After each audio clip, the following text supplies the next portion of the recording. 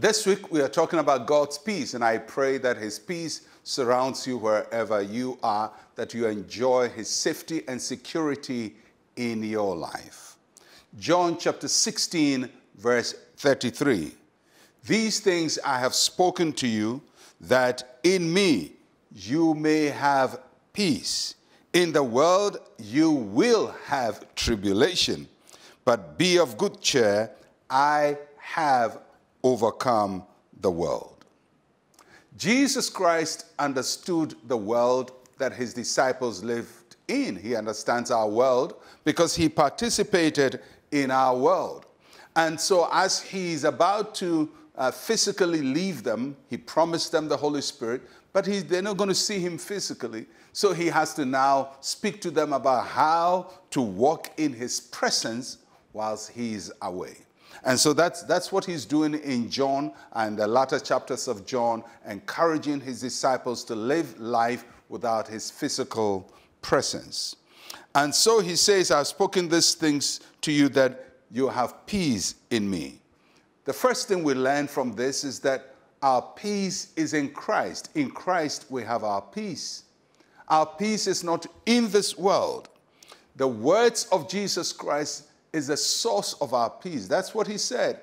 I have spoken these words to you that you may have peace. Now, if you're going to enjoy God's peace, that's what you have to focus yourself on, the words of Jesus Christ, on his promises. Because if you're going to focus on the news and you're going to listen to commentaries on radio and you're going to watch what is going on all over the world, you're going to hear so many things that will make you panic.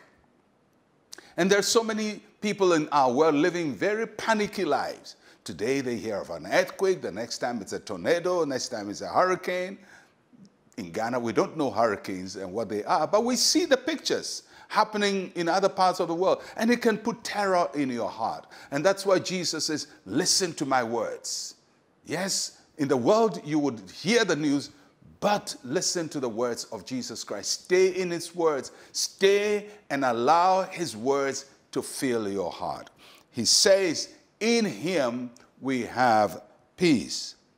And then he says to his disciples, in the world you will have tribulation. That's true, isn't it? But he says, I have overcome the world. And that's where our strength is. Christ lived in our world. He experienced the troubles of our world. He understood what it is to be criticized, to be fought, to have scarcity, not to have enough. He had nowhere to lay his head. But he said, I overcame the world. I triumphed over the world. The implication is, because I triumphed over the world, you will also triumph over the world. There will be tribulation in the world, but you will win over it. No matter what the world throws against you, you would win over it. You will rise above it. You will come out victorious.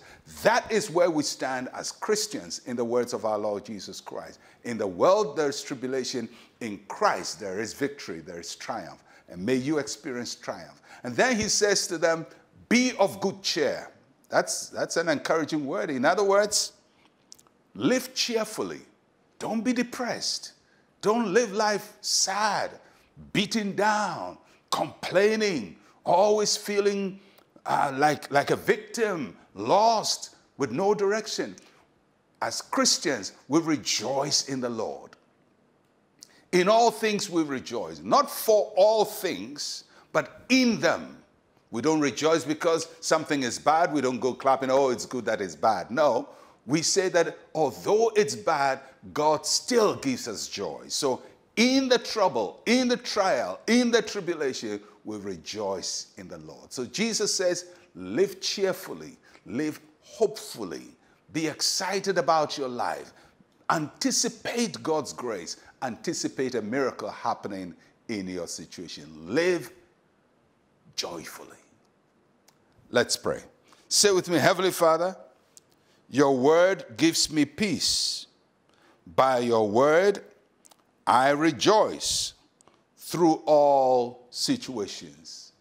In Jesus' name, amen and amen. Well, I'll catch you again tomorrow. I'm Pastor Mensa Otabil. Shalom, peace, and life to you.